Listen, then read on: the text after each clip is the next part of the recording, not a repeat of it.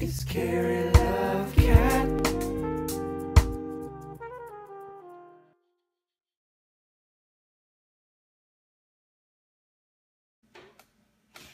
Hey everybody, it's Kerry here from Kerry Love Cat. So this is my kitchen organization video, and I realized I have a lot more stuff to add to this video, so this is just going to be part one. And as I said before, I'm not going to do a kitchen tour till our kitchen is remodeled, but I will show you some of the things that I have that I totally love.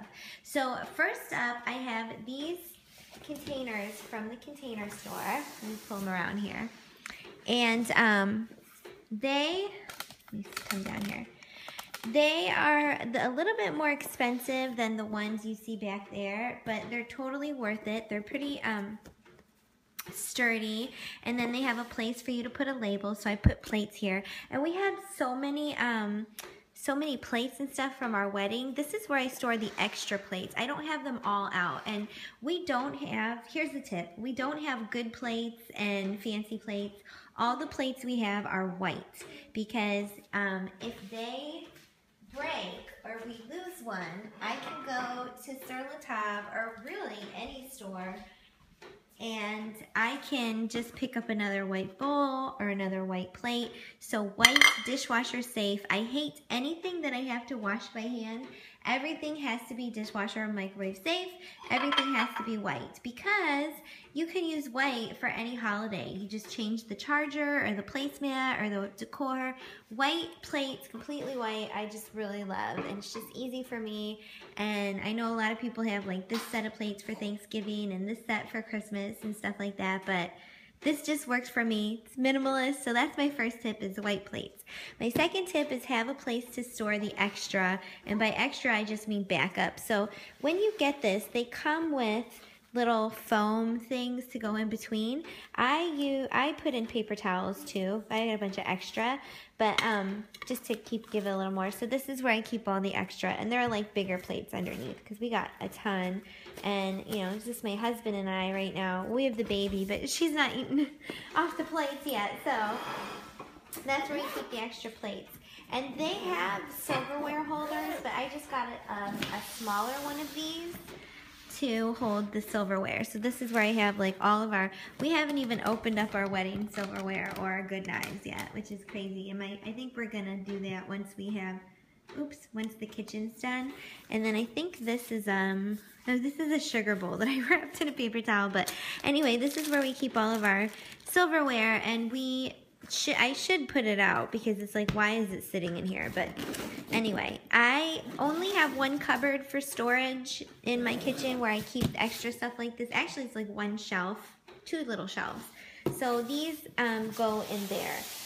Now the other thing I want to show before I get into that are these plate holders. So these are a little bit cheaper than the other ones. They come in a pack of 3. I have another one that I didn't get out that's holding bowls. But they're kind of the same principle. They zip up. You can see they're not as sturdy. They're squishy. But I got these, and they come with all these little things to put inside your plates.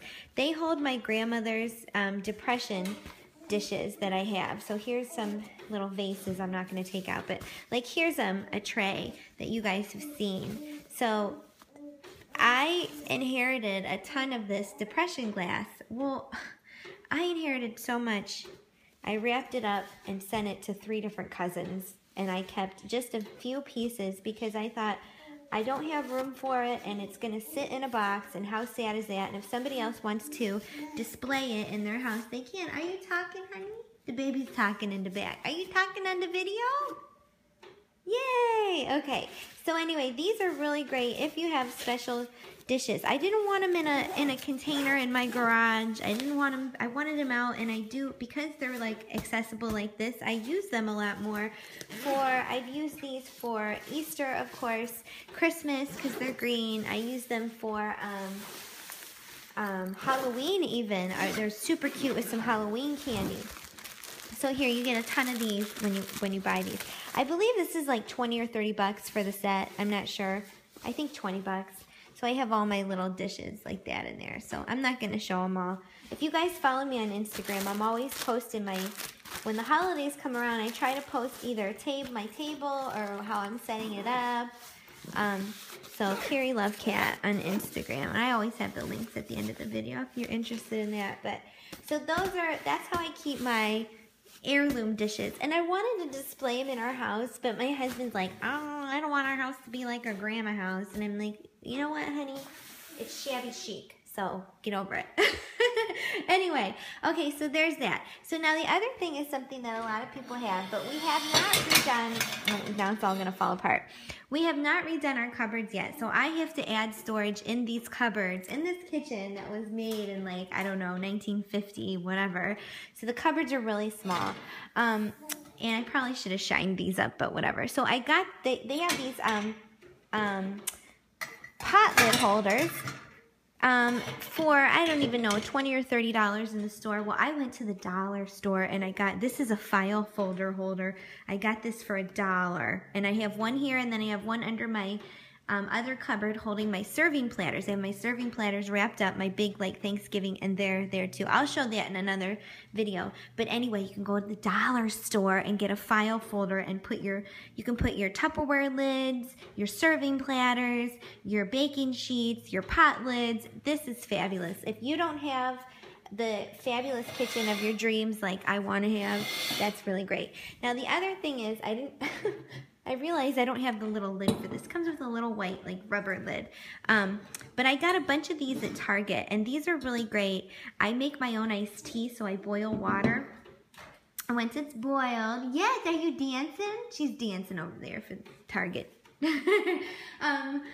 Once I boil the water, I put in my green tea bags, and I usually do green tea with mint or green tea with pomegranate, or I mix, like, the teas, because green tea can be, like, really bitter. So I mix the teas, and then I pour it in this glass container, and I can have different kinds of teas, and they're like little files in your refrigerator, and they have little handles. So I got this at Target, and I believe it was around $5. So that's one of the things I do to organize my teas. The other thing I do... Are you okay, honey? Is you dancing? Okay. I got this at the Container Store, and this is a tea bag organizer. I know other people have had them in their videos, and this is the small one. They have the giant ones, too. I mean, if you go to their kitchen section, they have so many cool things. So I get the tea, and then I take it out of the box, and then I put it in here. So here I have white tea. I have, what's this? Mint melange. This is pomegranate. This is chamomile. More mint, I think. Yeah. So I probably need to get a few more teas. But so this is where I put my teas, and then my husband drinks tea a lot. I drink coffee and iced tea. I don't really drink hot tea. I don't know why. I just never really got into it. So but I love this, and then I don't even store it like this in my cupboard. I put it this way, and I store it, and I'm telling you how easy. And this is great for sugars and creamers, and if you have an office, where I used to work, my school I used to work, I kind of tried to reorganize the staff lounge. I wish I would have put one of these in there, because I did a bunch of other stuff, and I always thought, okay, I'm going to do this for, like, all the sugars and creamers and stuff, and I just never got to it. I don't know why. And all the tea bags, like, you could do a couple of these in the office. Fabulous, right? So I don't know if they have anything comparable at the dollar store. This was Container Store. I don't remember how much it was, but it's fairly inexpensive.